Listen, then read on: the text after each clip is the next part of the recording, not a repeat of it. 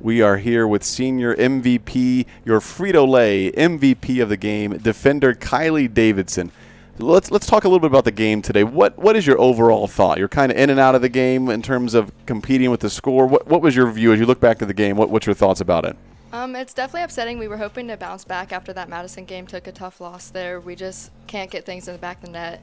Second half, we were definitely more possessional, and we settled down a little bit. But we just need to go out there and play all 90 minutes and just play our game.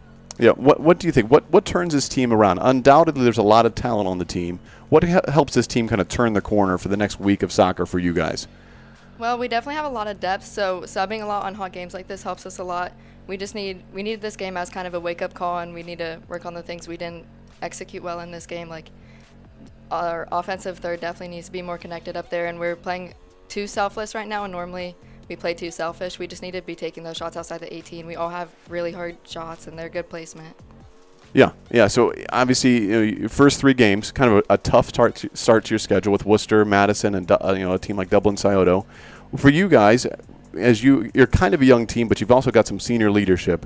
What are your goals and expectations for the season from this point going forward? Well, we definitely want to keep our record at no more losses. We want to get out of our district, hopefully work more on our possessional. We're really hoping to get out of this district. We have a lot of seniors that want to just go as far as we possibly can. None of us want our season to be over any sooner than it needs to be. Yeah. And you have an interesting team because you play about 18 players. You have kind of there's an older group, there's a bunch of seniors, but there's also a younger group as well. What is your role as a senior for the younger girls on the team? We just need to make sure that they're going out there and not playing any minute like any minute could be their last. We've had a tough season with injuries. My sophomore year, we had about 6 starters get injured. We just want them to make the most of it because time really does fly. Like it's no joke when people say that. So we want them to go out and do as best as they can and play for our seniors, and our seniors show them kind of what they should be doing the next seasons after we're gone. Absolutely. Well, I appreciate your leadership and how you're talking about your team here. We're here with Kylie Davidson, senior Frito-Lay MVP. Tough loss today. For you guys next week, do you know who you bounce back against? Do you know who you have yet? River Valley. River Valley. So we get a little conference play. What is the goal when you play River Valley? You get 2 tough losses, a lot of learning.